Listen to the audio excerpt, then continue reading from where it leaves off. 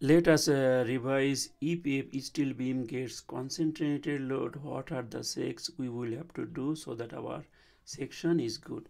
So here I showed a beam. Um, yes, I showed a beam. Oh, it's not working. I showed a beam here. It has a concentrated load at the mid span roughly and support reaction.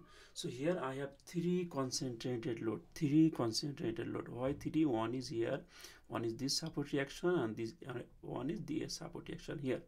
So if there is a concentrated load in a beam, we have to do 6 checks. One is wave yielding.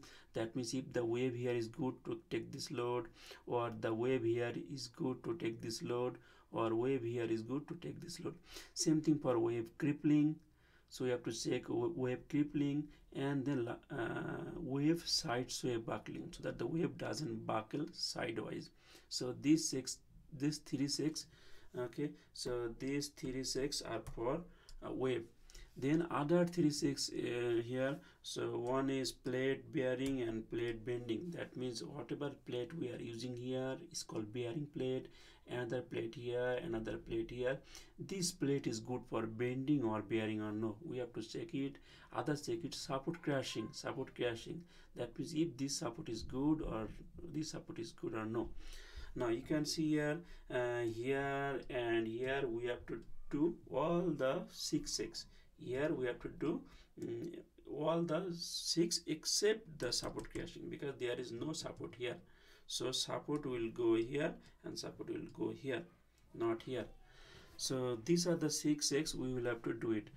Something else that there is a shortcut. Actually, it is not shortcut. That means if we provide a plate here,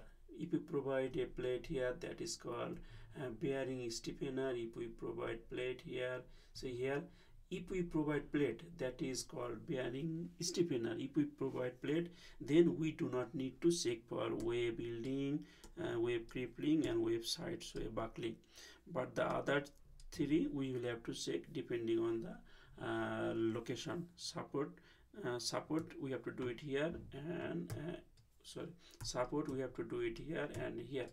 But if we provide a bearing stiffener, we do not need to check the wave yielding, crippling, and wave sidesway buckling. Okay, now let us see how to do wave sidesway buckling, because this is not covered in our earlier videos.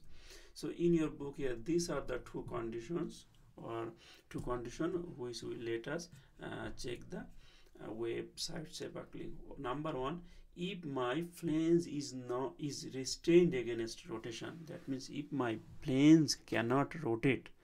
That means if my deck is tightly connected with planes so that it cannot rotate, then this is our capacity equation for if it is less than or equal to 2.3. If it is more than 2.3, we do not need to check. That is good enough. If my flange is not restrained against rotation, then for this condition my capacity is this condition we do not need to check. Now whatever our case is, flange is restrained or not, so we know what to do. Either this equation or this equation we have to use to find our capacity. Now most of the parameters are available from AIC manual.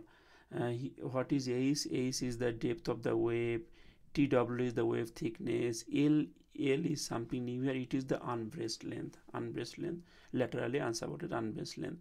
BF is the wave. If I go to my next page, it clearly tells all the parameters. So here L, largest unbraced length along either top or bottom planes at the load point. That is whatever the unbraced length is the largest one. Okay, so we will see here. So all the other parameters are known from AIC manual. So hopefully you saw how to use this equation to check the wave sidesway crippling. Other good news is that for concentrated load, most of the cases or all of the cases we use bearing stiffener. If we use bearing stiffener, then we do not need to check for wave yielding, wave crippling, and wave sidesway building. What is bearing stiffener? A plate we inserted here, That means wherever there is a concentrated load, we insert a plate, and that takes care of the wave problem. Okay, so there is no example for there is no example here how to check for wave sidesway buckling. So hopefully you got the idea how to do it. We will stop here. In our next video we will see how to design the bearing stiffener. Thank you.